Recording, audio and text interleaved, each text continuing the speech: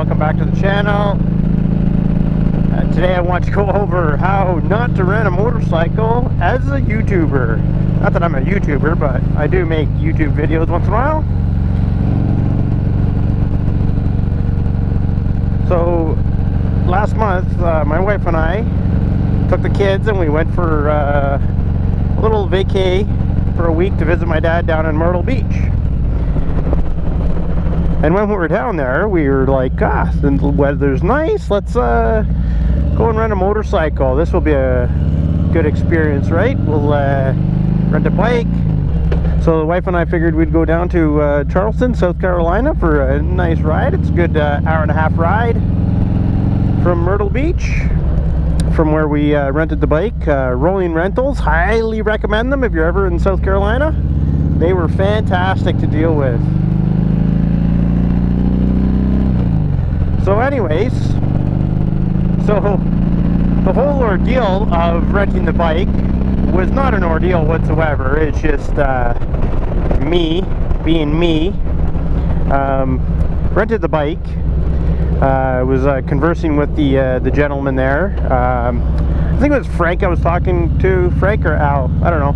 One of the two I was talking to, or just emailing back and forth, because I wanted to find out how much it was and how long you actually had the bike for, because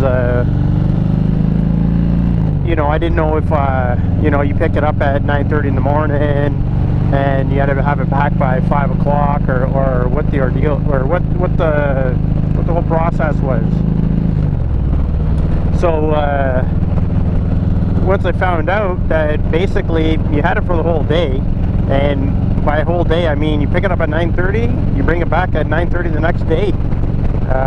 That's the amount of time the insurance is for. That's the amount of time the rental's for. So I mean, that's bonus. I believe it was $250 American to rent it, plus you had to pay $20 or so for insurance. There's different levels of insurance that you can put on there. We didn't do the cheapest one. We did the one that had a little more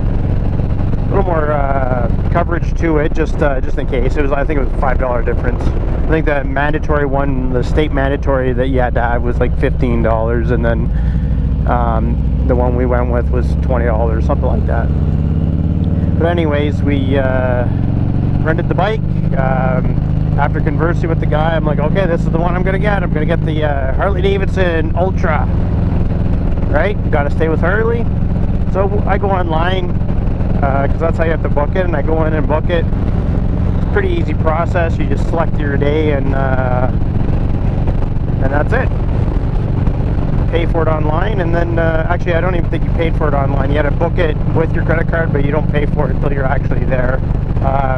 You have to do a security balance too when you do pick up the bike. But anyways, that's all like legal stuff that they have to do in case some damage is on the bike. So I book it. We head down there for 9:30 a.m. because you pick 9:30 or 10 of when you're going to pick up the bike, and you go down there. So we go down there, and the way it's set up is they had there's like a mechanic's place, the rental place, and then there's actually an Indian motorcycle dealership right there. So we go up and it's locked, and it says if it's locked, go see the people at the Indian dealership. So we go over, go talk to the guy at the Indian dealership. Great guys over there.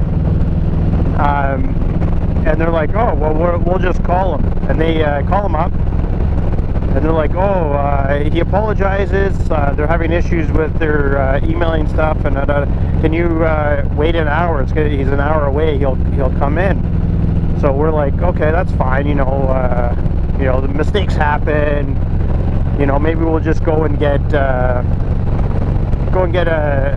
breakfast. So we went, had breakfast, and as we're sitting there, like, my wife was pretty annoyed with it. She's like, how do you run a business like this? Well, I started looking in the, I show her the receipt for the rental, and of course she's like, you rented this for next Thursday, not this Thursday. I'm like, oh God, it's my fault. Of course, then I start feeling bad. Of course, she's mad at me now, right? She's not mad at the owners anymore. Not too mad. I mean, we got breakfast out of it at a cool place that was right on the ocean.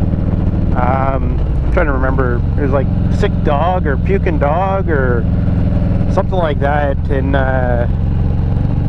Myrtle Beach, just outside of Myrtle Beach it was called. A great little place, great place if you're gonna go eat. Yeah, it's like Sick Dog or Dead Dog or something like that.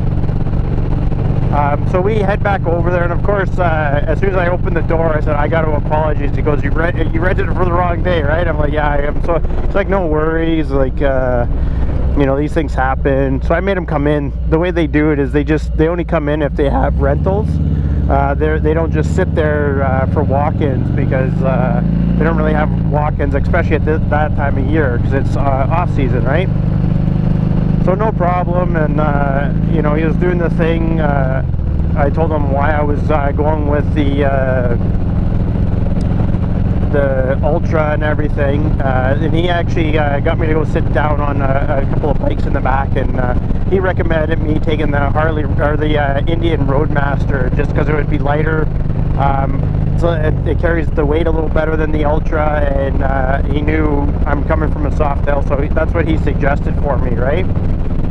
It was a newer bike, and they had less issues with it than the Ultra, so I went ahead and went with that. It was a 2018. The Harley was a 2014, so newer technology. It had the GPS was updated and everything, so he said it would be better since you don't know your way around.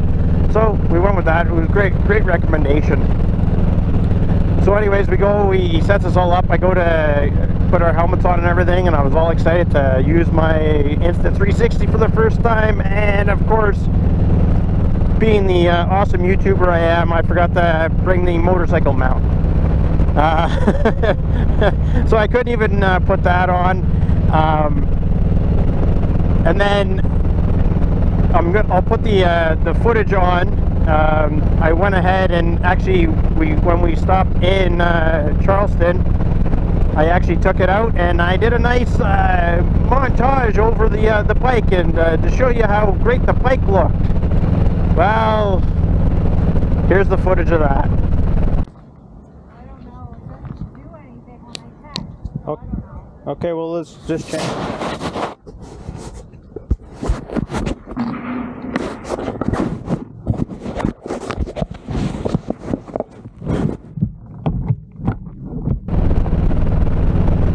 So as you can see, it was the tail end when I was putting it away, and I have a half hour of it sitting in its cover, so that's a little bit of a fail on my part. So I had no Insta 360 footage of it, so there's a bonus. So we drive all the way out there. I didn't put my GoPro on or anything because I thought I'd be using that. So yeah, didn't get any footage going out there. So when we're there, we go and we stop at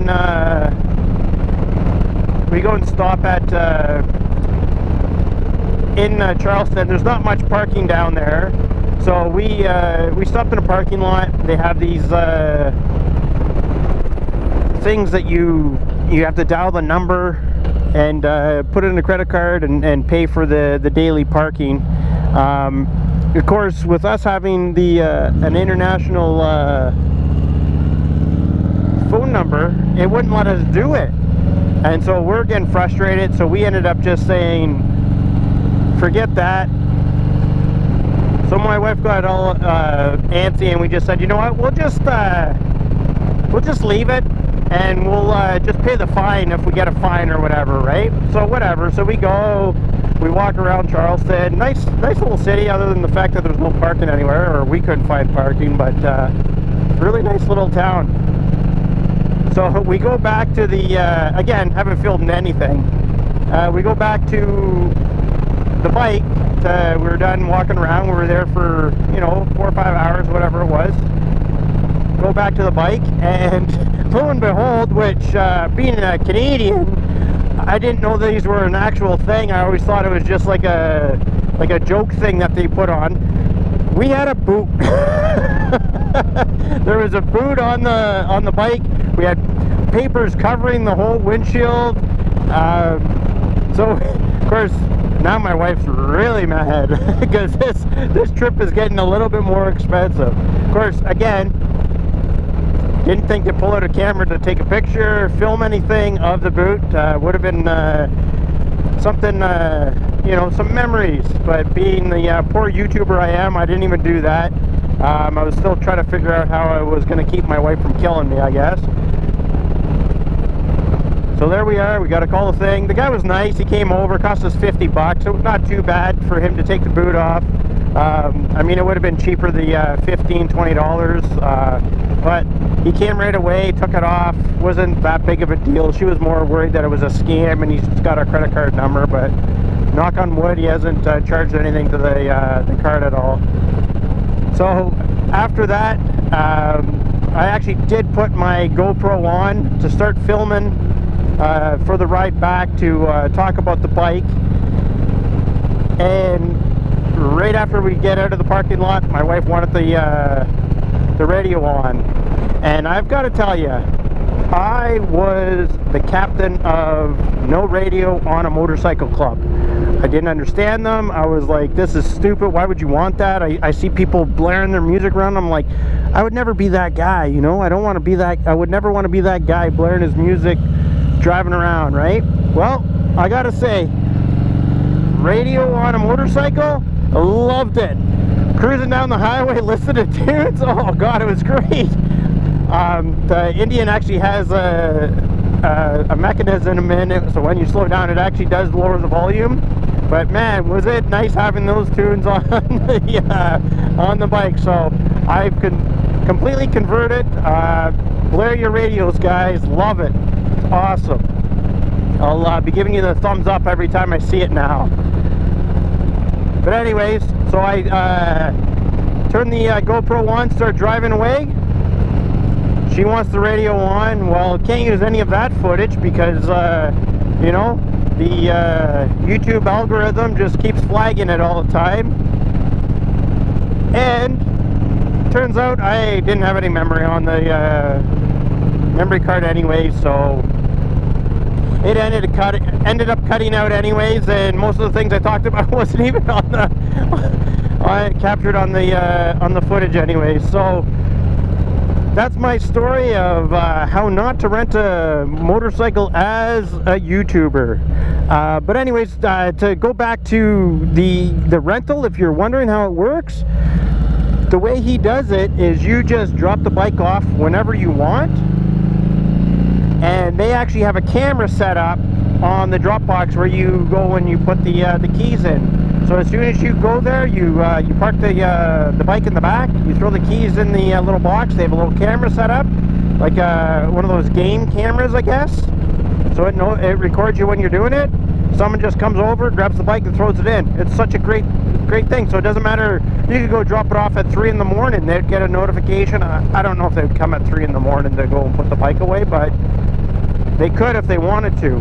It's a pretty cool setup, so you're not beholden to have it back at a certain time, other than the fact that it would the next morning. If you took it at 9:30, you'd have to have it back by 9:30, or else you'd have to pay for more insurance on it. I don't know if they would charge you for the whole thing. I mean, those guys are great there, so I'm sure they wouldn't charge you that.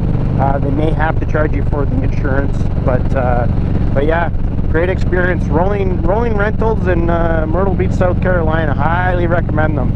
But anyways, that's my story of how not to rent a motorcycle as a YouTuber, because yeah, we'll learn how to film. Anyways, until next time, later.